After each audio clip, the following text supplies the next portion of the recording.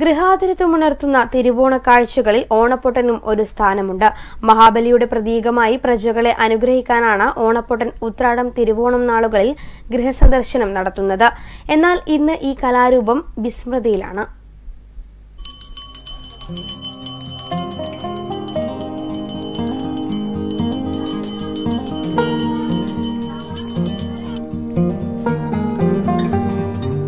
തിരുവോണ ദിവസം പ്രജകളെ കാണാൻ എത്തുന്ന മഹാബലിയുടെ പ്രതീകമായാണ് ഓണപ്പൊട്ടൻ മലബാറിൽ കെട്ടിയാടുന്നത്. ഓണപ്പൊട്ടൻ ഓരോ വീടുകളിലും എത്തി ഐശ്വര്യം നൽകുന്നു എന്നതാണ് വിശ്വാസം.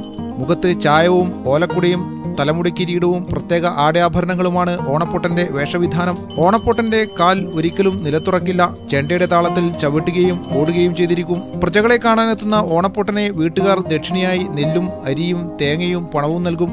ഒരു കാലത്ത് മലബാറിലെ മിക്ക ഇടങ്ങളിലും കെട്ടിയാടിയ ഓണപ്പൊട്ടൻ ഇന്ന് അന്യം നിന്ന് പോയിരിക്കുകയാണെന്ന് അഴീക്കോട് സ്വദേശിയായ സന്തോഷ് പണിക്കർ പറഞ്ഞു. കേരളം ഭരിച്ച് മഹാബലി രാജാവാണല്ലോ. അന്ന് നമ്മൾ തന്നെ പറയേണ്ട കള്ളവും ചതിയും ഇല്ലാത്തൊരു നല്ലൊരു ഭരണമായിരുന്നു അന്ന് കാഴ്ചവെച്ചത് Mahabali.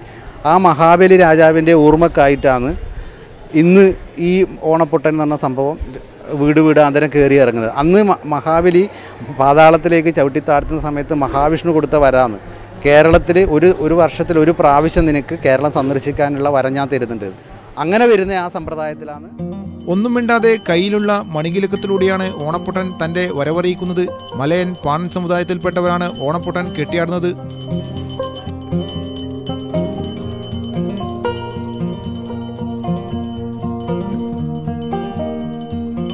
Cameron Priyesh അഴീക്കോടിനൊപ്പം T K Jithesh, Kannur vision.